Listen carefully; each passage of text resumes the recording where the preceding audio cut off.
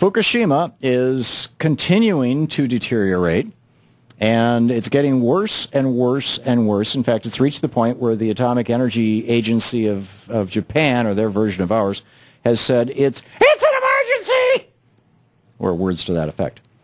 Kevin Kamps is on the line with us. He's the radioactive waste watchdog at beyondnuclear.org, the guys who keep track of this stuff. Kevin, welcome back to the program.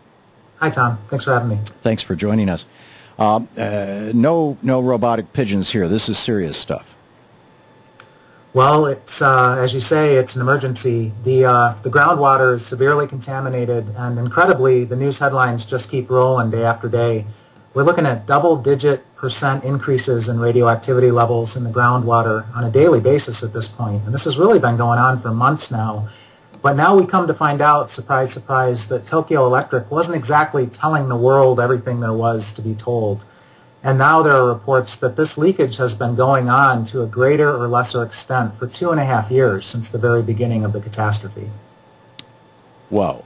So how much, put this in some kind of context, how much radioactive cesium does it take to cause how many cases of cancer, and how much cesium, just to pick one element, or pick whatever you want, has been emitted, has been dumped into the Pacific Ocean?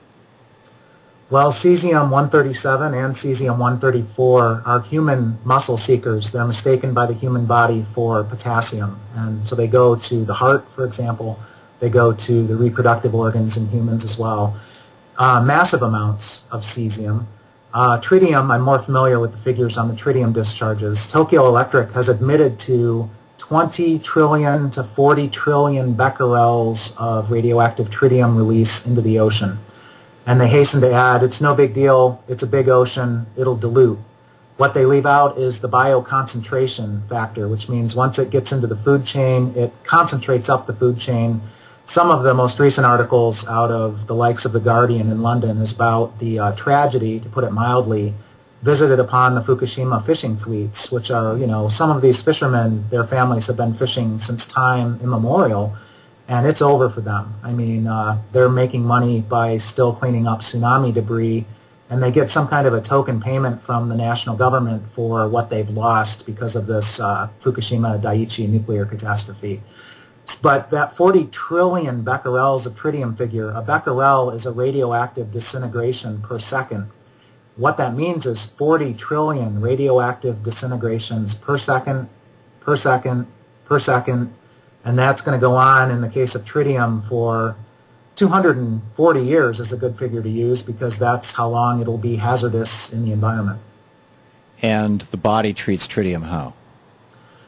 Tritium is radioactive hydrogen and can go anywhere in the human body that hydrogen goes, which is everywhere, right down to the DNA molecule.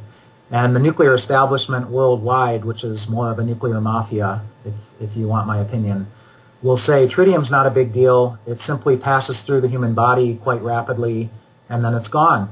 Well, that's not true. There's a phenomenon called organically bound tritium, where it can stick around for a good long time in your body. Right. And they also, in their deceptions and half-truths, will say that tritium is a relatively weak emitter of beta radiation.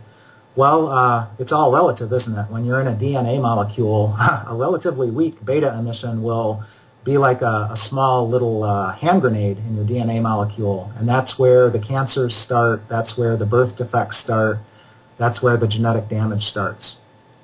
So what's the fate and future of Fukushima, first of all?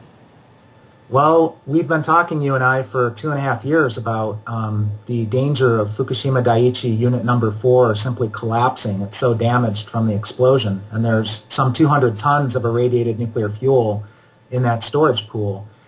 In the context of what's going on now with this groundwater flooding of the site, because one of their mitigation measures, which is pretty not very well thought out, was building a seawall by freezing the ground. And guess what? The groundwater is piling up behind the seawall. It's actually overtopping the seawall at the rate of 300 tons per day that's flowing into the ocean, radioactive water.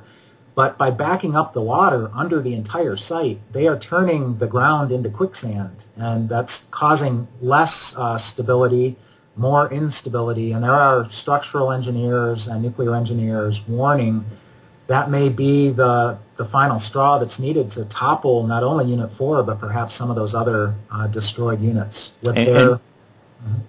Oh, go ahead. With their high-level radioactive waste stored in pools 50 feet up in the air. Yeah, the 50 feet up in the air, when you said, Unit 4 has all this radioactive material in their pool and they're concerned that number 4 is going to collapse, a lot of people, they hear pool, they think hole in the ground, they may think it's going to collapse on top of it. Wouldn't that be nice? It'll just cover it up. No, the pool is actually, 5 stories up, 10 stories up, something like that? Yes, it was designed that way for ease of removing nuclear fuel from the operating reactor core into the high-level radioactive waste storage pool. But the situation is they can't support a crane to lift 100-ton loads of irradiated fuel in transfer casks. That's the radiation shielding out of the pool and onto the ground. That's why they're stuck. They can't get the waste out. Senator Wyden, back in April of 2012, visited Fukushima Daiichi, put on a radiation protection suit, toured the site, and came back to the United States, called on the U.S. government at the highest levels to get over there and deploy the full resources of the U.S. government. Because if that pool goes down and that fuel is still in there, it'll be on fire, and the radioactivity releases will dwarf what has happened thus far at Fukushima Daiichi. There's no radiological containment around the pools. In fact, there's not even a roof over them anymore. They're open air at this point. And the prevailing winds and the prevailing ocean currents take water from the coast of Japan where? To North America. I mean, within days of the Fukushima Daiichi catastrophe beginning, we were getting fallout coming down in rain in the United States, not in insignificant quantities. And also, of course, the seafood, not only does the ocean's currents bring the radioactivity this way, but also the sea life itself, the bluefin tuna, migrated from Japan to North America and carried the radioactive cesium in its flesh over here. Wow. Not a good time to be eating tuna, it would seem. Has there been any determination of radiation in seafood on the west coast of the U.S.? Well, it's thrown upon the American citizen to do that for themselves. Our federal government seems to be busy with other things. But the situation's the same in Japan. Ordinary citizens. Yes, tuna and sea kelp, there is radioactivity in it. Wow. Kevin Kamps, the radioactive waste watchdog at Beyond Nuclear. You can log onto their site and read all about it, beyondnuclear.org. Kevin, thank you. Patricia in Sacramento. Hey, Patricia, what's up? Hey, Tom. The other day I called Senator Boxer's office because she is the chair of the Environmental Committee, and I had asked them about this, the news articles I've been reading about Fukushima, and they had referred me to the Nuclear Regulatory Committee. That's right, Commission, the NRC. Yeah, Commission, sorry. And I don't remember the name of the gentleman I spoke to, but I told him, I said, I'm a member of the public, and I just wanted to know, I'm concerned about this and how this will affect us, and I asked him, what are you doing to ensure, because this is not just about Japan, this is going to affect everybody. Right. What are you doing to be involved? And basically his response was, it concerned me, Tom. It was almost to the effect that, we're seeing this as a problem, but because the Pacific Ocean is so vast that this radioactive material would be, it made it sound like it would be so minuscule that it wouldn't even affect us. Right. That this is more of a concern for Japan. This is not a concern for the U.S. or any other surrounding areas. If you're talking about swimming in the water, going to the beach in Santa Monica, he's right. The odds of, any significant radioactive contamination making its way all the way across the Pacific intact at high levels are fairly low, and one of the reasons why is that many of these radioactive elements, the higher isotopes, the heavier ones, sink into the bottom of the sea, and the middle range ones, the cesiums and the tritiums, well, tritium's a very light one actually. Tritium may actually go into the atmosphere. Cesium and things like that, they get eaten. The plant matter, the plankton, which is the ocean, is just filled with. I mean, the ocean is just a sea of, if you took just a drop of seawater and looked at it under a microscope, you'd see it's filled with life. And all this life in the ocean, they are just woofing up these radioactive elements, because the radioactive elements mimic other elements. As Kevin pointed out, radioactive cesium, the body thinks that it's potassium. Potassium is essential to every muscle in our body, particularly our hearts, and so it takes it up as if it was potassium.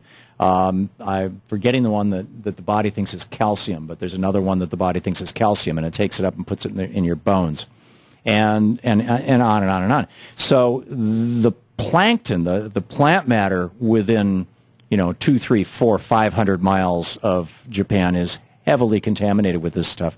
That plant matter then gets eaten by small fish. The small fish get eaten by medium-sized fish. The medium-sized fish get eaten by big fish. The big fish then get eaten by us. That's called bioaccumulation. And so what is happening is that the radiation from an area that could be several square miles or cubic miles in the case of the ocean, gets absorbed by the plant matter, which then gets eaten by a whole bunch of fish. But ultimately, one tuna or one large fish could have several miles worth of Fukushima, water radiation that started out very dilute. And my concern, and I guess the NRC is passing the buck on this because they're saying, well, this should be the USDA or something, or maybe the states. But my concern is the food supply. And I went out and bought a Geiger counter. When we lived in Germany, we moved there the week after Chernobyl melted down back in '86. And I used to walk through the supermarket with a Geiger counter, and which always embarrassed my wife and got dirty stares from the people in the supermarket. But you'd be walking along and it would go tick, tick, tick, tick, tick, tick, tick. And then as I passed the mushrooms, it would go brrrr, like that, because mushrooms just absorb cesium like there's no tomorrow. And the milk would set it off. I mean, it was pretty amazing. And I have one here, and I've tried to take it out to restaurants before, but Louise won't go with me if I take my Geiger counter.